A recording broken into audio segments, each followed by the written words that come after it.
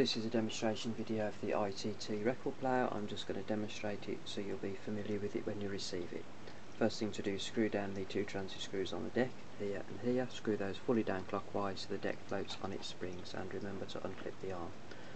On the control panel you have the controls for main, power on off, volume, balance between the left and right speaker, bass treble, and the 5-pin DIN output for tape recording. On the deck you have the speed control here, stop start here, and size selection here. So you can load between 1 and 6 records. I'll demonstrate with 2 just so you can see it play. Put the records onto the spindle edge and put the stacker arm across, and select auto to start the auto changer.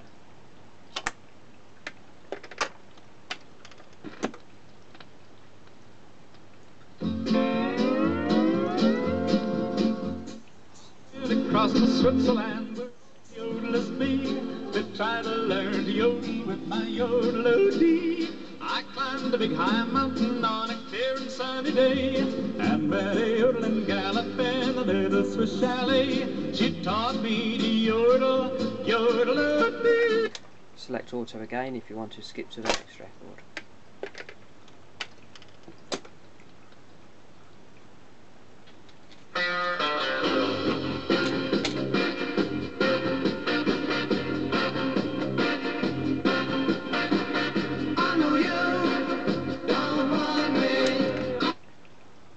So I demonstrate with the start of a 12-inch record as well.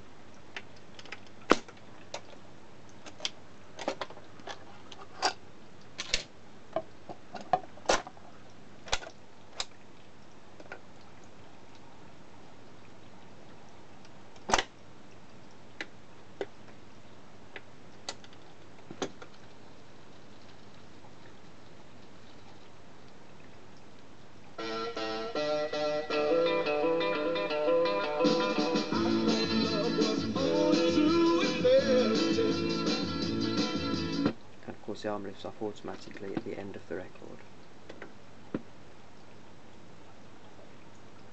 If you don't want to use the auto changer and just want to play one record manually, you can just place an individual record down the spindle onto the platter. With the stacker bar left in the upright position as shown here, you can select auto and the arm will go across automatically, or select manual start and place the arm onto the record yourself. Once the arm is on the record and it's playing, lower the stacker bar down so it knows to switch off at the end of the record.